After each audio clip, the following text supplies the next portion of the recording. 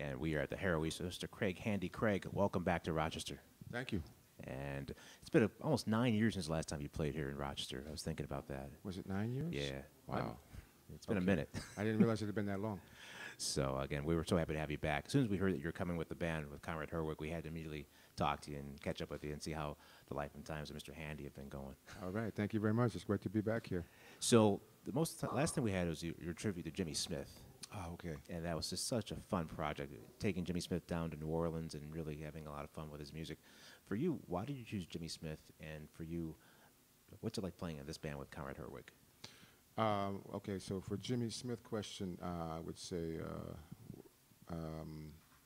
you know, so I've been playing with the organ quartet, my organ quartet, for a couple of years, and I have a really good organist named Kyle Kohler. Oh, yeah. And he's a serious cat, you know, one of the best. So, but, you know, we did a lot of gigs around the city and, you know, traveling a bit, and I realized that we were never going to do it better than Jimmy Smith is ever going to do it, you know. And you know how it is when you don't get to do something when you're younger and you don't get a chance to live through that, but it's something you always want to do. So I never played with Jack McDuff or, you know, Jimmy Smith or Don Patterson or any of those cats, you know.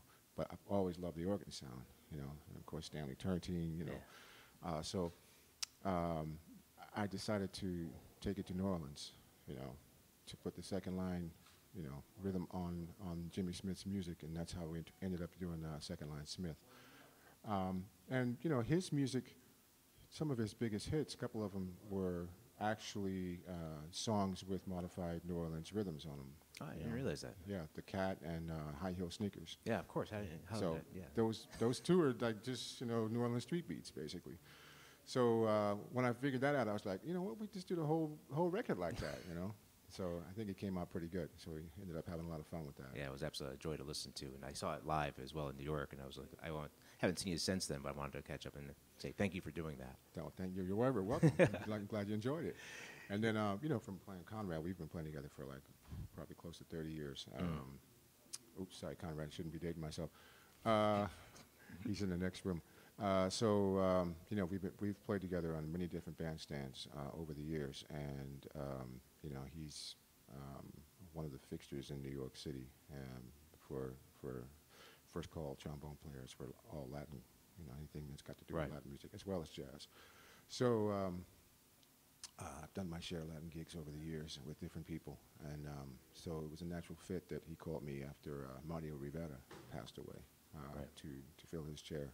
Actually, not because Mario was playing baritone in the band. We shifted everything over to tenor, you know.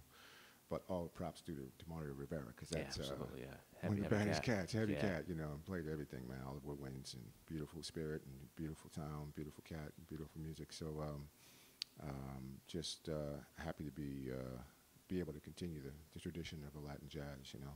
Yeah. Also, it was born in New York City, so I found myself in the right place. There you go.